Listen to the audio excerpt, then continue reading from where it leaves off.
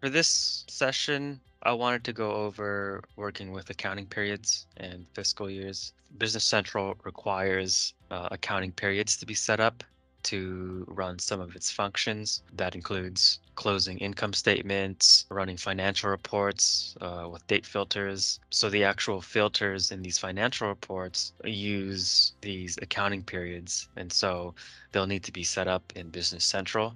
And so if they're not, you may run into some issues in your financial reporting. And so you can look at your accounting periods. You'll see here that we have the initial date, the name, which is defaulted as the month, um, the fiscal year, which um, is a checkbox that'll specify whether this is the beginning of a new fiscal year. You can choose how you want this set up. It can be um, coincidental with the calendar year, but you can see here in our test system we have the fiscal year starting and ending on December. So you can choose this how you want. We can have the periods closed, and then the date lock prevents you from switching the starting date for that period. So if you want to create a new year here, you can click new to manually do it, or you can also click process and create year. And so if you do that, you'll have the option to specify the starting date, the number of periods, and then the period length. So 1M would be for 1 month.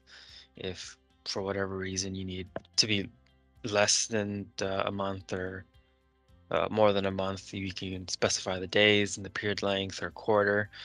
Uh, for this, I'll just go ahead and specify 1 month.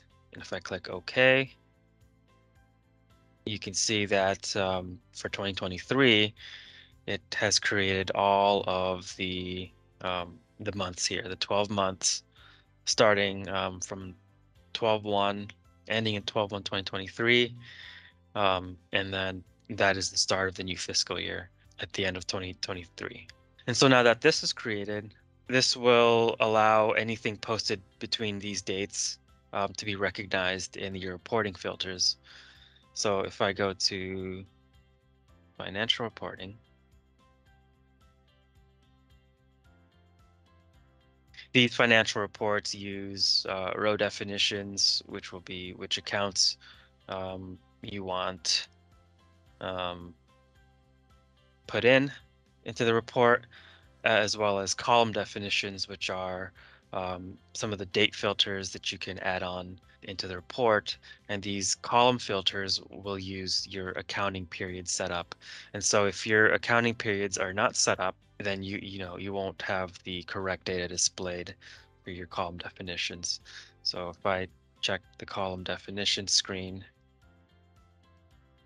we can see here we have one column definition that uses um, the formula for each quarter.